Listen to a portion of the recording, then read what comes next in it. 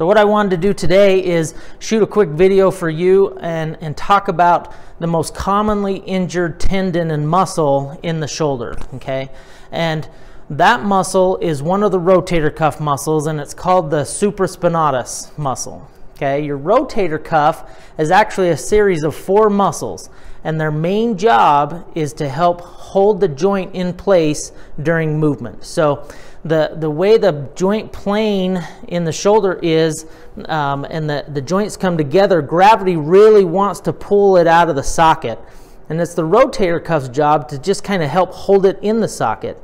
Now the rotator cuff muscles do help initiate some of the movement of the shoulder as well, but their main job is to help hold it in the socket. So the supraspinatus muscle, I'm going to show you here on a model of the shoulder. So this is the model of the shoulder. We have our shoulder blade in the back, we have collarbone coming across in the front, and then we have the arm bone coming down the side.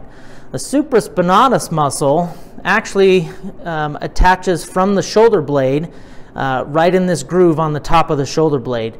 And then the tendon runs through this hole underneath the collarbone and attaches out onto the tip of the shoulder, typically kind of out in through here, okay?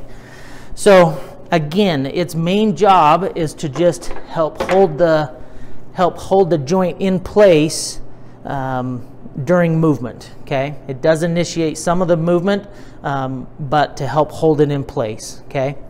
So how do we test for a supraspinatus injury or tear? Well, in the clinic, a lot of times we'll do the drop arm test. And I want you to try this at home right now. So what you're gonna do, you're just gonna take your arm, thumb up, and you're gonna raise it up over your head, okay? And then you're gonna come back down as slow as you can, okay? All the way down to your side. When you do the test, start at your side, work your way up slowly, and then you're going to come back down slowly, okay? Now the test is positive, meaning you have an injury or maybe some damage to that supraspinatus muscle or tendon. If you have any severe pain with raising up or on the way down, okay?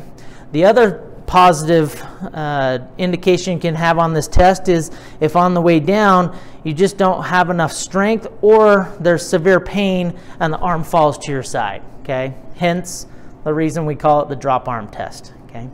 So did you test positive? Well, in the next video, I'm going to talk about the severity of damage to that tendon. We usually grade it in 3 different grades, grade 1, 2, and 3, and I'm going to talk about those grades and how you can help heal a supraspinatus or a rotator cuff injury. So I look forward to seeing you at the workshop, and look for my next video in the next couple days or so.